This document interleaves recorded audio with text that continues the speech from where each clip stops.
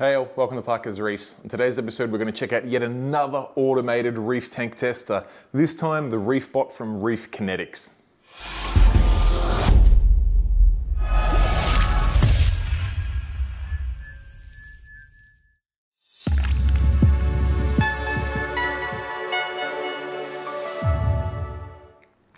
Hey all, welcome to Parker's Reefs and thank you for joining me on another video. Regular viewers will note that not long ago I did a review of the Mastertronic from Focustronic, and it received quite a lot of feedback about whether it was good value, was it cheap, was it expensive, was it accurate. Quite a few people pointed out that it looks like a slightly more refined version and considerably more expensive version than this Reefbot here. And I had a couple of people say, would you be interested in testing the Reefbot? And I said, yeah, of course, I just can't get my hands on one. And before you know it, a local reefer, Mary and Paul, reached out and said, we've got one sitting here, why don't you grab it, have it for a couple of weeks and do a review on it. So first of all, massive shout out to Mary and Paul. That's very, very generous of you. Not only did they provide the Reefbot, they also provided the reagents that I'm going to use for this test. Now, again, this is another test where it's being provided to me by a customer, no distributor, no manufacturer, so you can, again, trust that this is completely unbiased review. I will tell you what I think about this thing, warts and all, and I guess we may as well go into the unboxing. I will point out that this device has been set up before. Mary and Paul have done a great job in making it look like that it's brand new, but this device has been used, but we'll get into the unboxing nonetheless. All right, there's our device. Let's get all this packaging out of the way.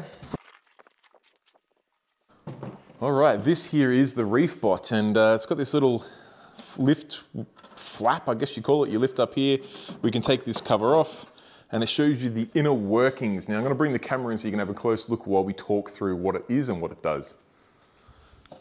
All right, now you can see why some people said there was a lot of similarities with the Mastertronic, and that's because, in short, there's a lot of similarities. We've got the same sort of vials here that we put the reagents in.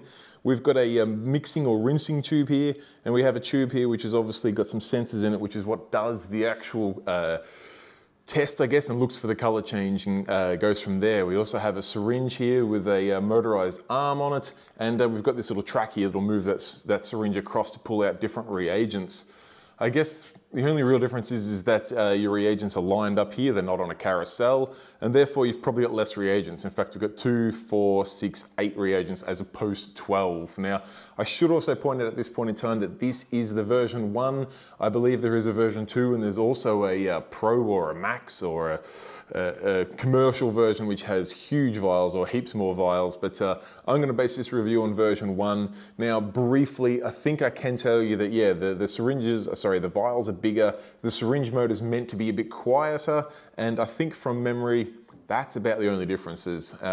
If you are in the market for one of these now, they only sell the version 2, it came out as the same price, so I mean, the version 1's obviously already obsolete, but it's going to do for the purposes of this test. So you can see we've already got some reagents in here. They're already been pre-filled out for me. So we've got API for phosphate, we have API for calcium, we have a Red Sea for alkalinity, we have, I believe this is the same, I believe this is fauna marine for nitrate and nitrite, ABC reagents there. We have this rinse and mix chamber, and then we have the actual sensor chamber. So I figure I may as well set this device up and get it happening. I do notice we've got an Ethernet port on this side, we have a power port, and over here we should have the same sort of deal. We've got tank water at the top, ROD water, and wastewater. So I'm going to go about setting this device up. I'm going to put it right where the Mastertronic was in my tank. I'm about to head off for the weekend, so hopefully this thing doesn't cause any massive dramas, but I'm going to get it set up so we can do some tests while I'm away, and then I'll review when I get back. So let me get into it. Let's set this bad boy up. Now, as mentioned, the reagent bottles were already pre-filled out for me, and I feel like that saved me a ton of time setting this device up. But that being said, wow, it was a breeze to set up. Literally set it in place, hooked up the 3 lines being tank water, ROD water, and waste, and then downloaded the app, and we'll jump into that app now. All right, so I've pre-downloaded. It's called Reef Kinetics, in case you were not sure. And you're faced with the option of setting up a tank and whatnot. You've got to create an account, so I'm going to quickly set that up now. I won't show you my email or password, obviously, so we'll skip past that section. But it seems to work okay. We get to the point now where I add a tank, so I'm just going to title that the Dream Reef Tank. And then you put in what sort of tank type and some details about it. I must admit, I'm not overly sure what this part is for. Maybe down the track there will be some sort of automated dosing, but I'm not overly sure why Reef Kinetics need to know the width, height, and depth of my tank and what kind of corals I got in there. But hey, good luck to them for collecting the data and hopefully doing something good with it, not evil. So once we've finally got through all that section there, once I work out what volume my tank is, I go to create, and we should be ready to roll. It says tank added successfully, okay. And now I've got a tank and a device. I'm going to add a device. I want to add a Reefbot. It wants to use Bluetooth, totally fine by me. We can then do a search.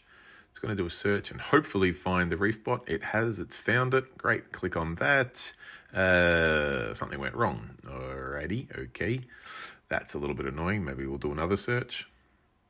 Nope, something's gone wrong again. Okay, sometimes these things happen with these devices. Let's give the Reefbot a reboot and try again. Do a search again, there it is. Hey, now we can add the Wi-Fi to it, put the password in, which I, again, won't show you, and then it will connect, hopefully. So it's going to think about this for a second. Let's see how it goes. A little bit of a rocky start there, but not too bad, I guess, as long as this Wi-Fi connects. Probably fairly similar to the Ultratronic, sorry, not the Ultratronic, the Mastertronic in that sense, in that a little bit of a rocky start there in getting the app connected. Let's see how we go. It's taking quite some time here to connect to the Wi-Fi, which is starting to make me nervous. Hey, it's connected. All right, good stuff. Now, it's asking if I want to change the name of the device. I'm not going to, because it's not really my device to change. And now we get into this section where we select what parameters we want to test, what brands of test kit we want to use to test those, and then what number vial each one of those reagents is in. Now, you can see when we scroll through each of the parameters, you've got quite a range of options to pick from in test kits there, which some of those require 2 reagents, 1 reagent, 3 reagents. So pick your options carefully. Thankfully, like I said, mine were all preset for me. So I'm at the stage where I can just schedule a test. So I'm going to start off here with phosphate, not phosphate, as I tried to spell it the first time. So let's go for phosphate. We're going to schedule that to run. And you can see the options down there. Well, you probably couldn't because it was quite quickly, but you can set that to run hourly, daily, weekly, monthly, etc. It makes it super easy to build a schedule, which is a nice little improvement on what I did experience with the Mastertronic.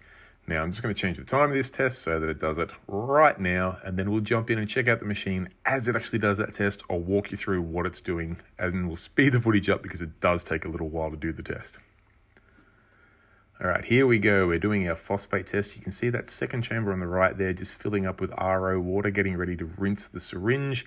That is an important component because we use the one syringe, so we need to make sure both the inside and the outside of the syringe is clean. So you can see that it draws some RO water up in there, spits it out, cleans the inside and the outside of that syringe. Happy days. Now, we're also pumping a little bit of salt water into the chamber on the right-hand end there, the black plastic chamber. That's our salt water. We don't need to do anything with the syringe there. It's just filling up as it's as it does. It's waiting. It's got the little spin bar underneath to make sure it's all getting nicely stirred. Then our syringe will move across to the phosphate 1 reagent. Gives it a little stir, you can see there. Syringe goes down. Wow, it bent a long way on the way down, but came out okay. It's going to put that reagent into that location, into the chamber, sorry. It's going to stir it and spin it. You can see the wash chamber filling up with RO water again. This syringe is going to go down in there and clean it out in preparation for getting reagent 2. Now, like I did mention, this footage has been sped up. A test for version 1 of this machine does take a good 30, 40, maybe 45 minutes. So I've sped this footage up quite a lot. Once it's sufficiently cleaned that syringe, we're going to go across, spin reagent 2, put the syringe down into it. You can see that syringe is bending drastically on the way down. Not quite aligned there, but that's all right. Slowly draws out the number of, the amount of reagent 2 that we need. waits for that volume to go up into the syringe, and then it'll go across and it'll put it into the black chamber again. And then of course it'll spin the solution, wait the amount of time it needs to wait. It'll check the color and then report against that color chart for API phosphate, and then report back to me on my phone what the value is. Finally, it'll then clean all the syringe and do all the things, get itself prepared, ready for the next test. And whilst we're showing the front of the device, I should swing around the back and just show you the workings behind the rear panel. You can see this suite of Kamoa dosing pumps here neatly lined up, and there's one there that looks like a stepper motor pump. You've also got a, looks like a bespoke little driver board there with a, you can see all sorts of stepper motor drivers. There's a DC voltage converter. There's a little memory card there with a network adapter. All seems fairly straightforward. In fact, I quite like the way it's nice and neatly laid out the back here. It looks like if you did need to work on this machine, it'd be quite simple and straightforward to do so. All right, that was surprisingly easy both to set up. Thankfully, like I said, the vials were all pre-filled for me, and that was the thing that took the most amount of time on the Mastertronic. But with the vials pre-filled, all I had to do was plug in 3 lines, one for waste, one for RO, and obviously one for tank water. I had to plug in power, download the app, open it up.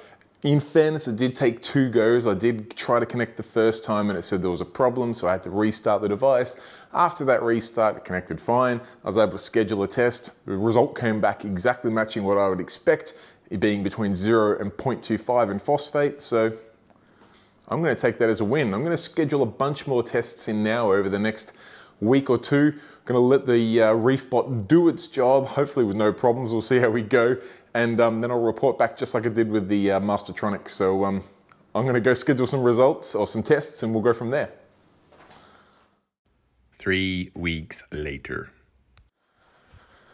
All right, so as the title screen shows there, it's been 3 weeks since I first set up the Reefbot, and I have just finished packing the device up and getting it ready to give back to its rightful owners. And it's a good little segue to say just that reminder that this device was provided to me by a customer, not a manufacturer or a distributor, so I could give a completely impartial and honest review. Now, I should preface that by saying that I must admit, going into both the Mastertronic and especially the Reefbot review, I hadn't heard the greatest things. Now, the Mastertronic was new, but there was a lot of skepticism around it, so that's sort of, you know, people just unsure about new technology. But the Reefbot has been about for a little while, and I'd heard a few horror stories of them flooding cabinets. I've even heard of one catching on fire. I've heard of one doing random tests just whenever it felt like it, doing all sorts of strange things.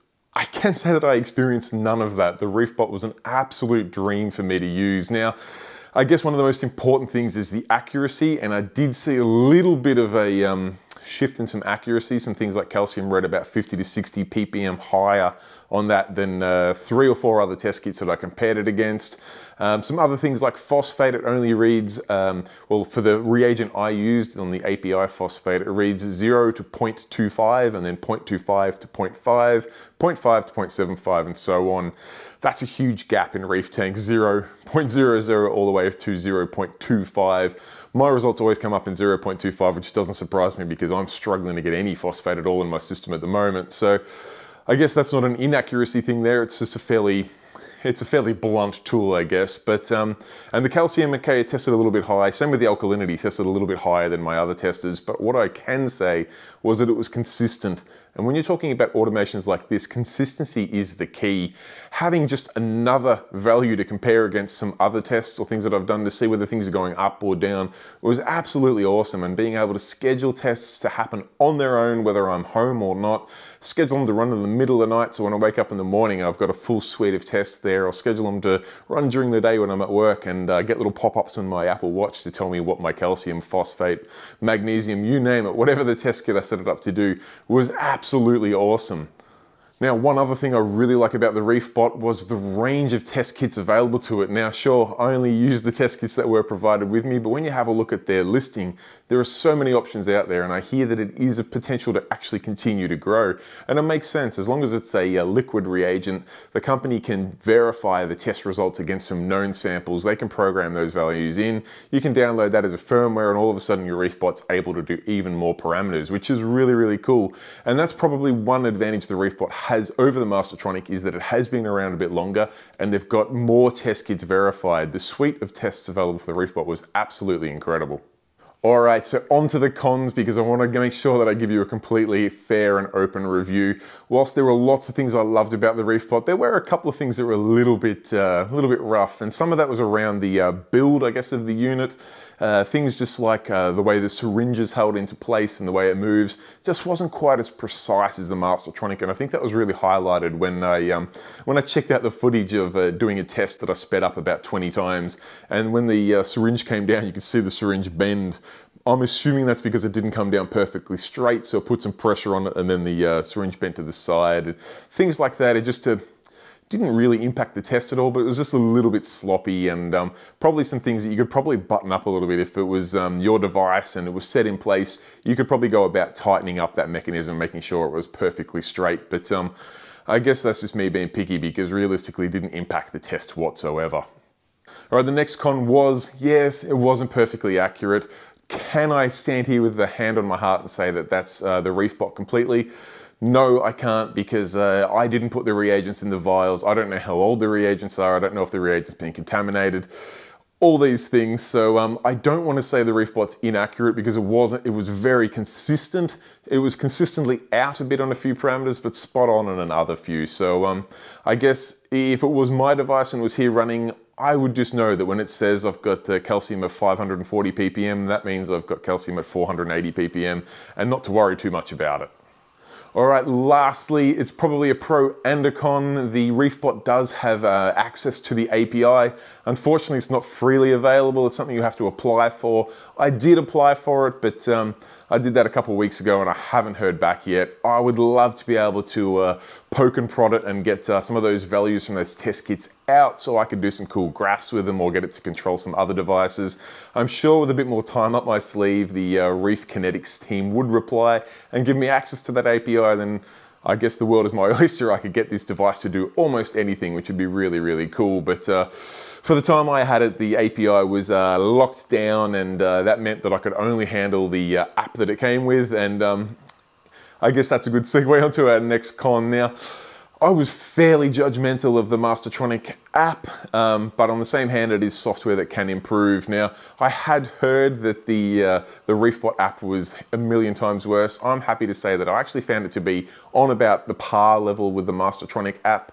Whilst some things like scheduling tests was considerably easier than the Mastertronic. In fact, you could schedule a test to run every hour, every day, every week, every month, whatever you wanted it to do. You could set that schedule up once and it would just be there forever.